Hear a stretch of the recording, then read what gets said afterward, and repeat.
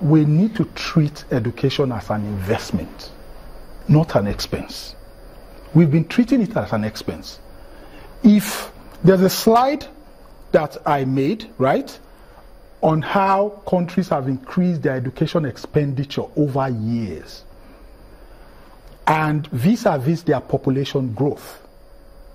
Nigeria increased the population between 1981 and 2014 by 135% and only increased the education expenditure by 53%. Countries like Egypt increased by 1,709%. And that's why we're all going to those countries today to school. But you see, we need to look beyond mineral resources and start to look at the individual, that we, you and I, are the assets of the country. If we do not, we will still be on the wrong track. I'll tell you something. Look, Africa, right, is the richest continent as in mineral resources. The richest continent as in mineral resources. Africa is blessed, right? The whole total mineral resources on Earth, Africa alone has 1/3. That's 33.3%. 2/3 of all global mined diamonds, 66.6%, come from Africa.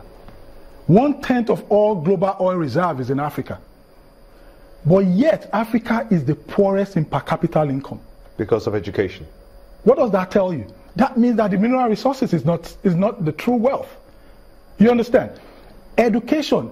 All progressive economies are practicing the knowledge-based economy. And that's what the Asians were not doing in the 70s. They started doing it in the 80s and now have surpassed us. We were doing it in the 70s, we were ahead of them. But when we stopped, they picked up. And today, they are ahead of us. So if you look at the per capita income of all the Asian countries now, they are ahead. And that's because they adopted the knowledge-based economy. If you do not see the individuals, if you don't see the citizens of the country as your assets, right, you will forever be behind.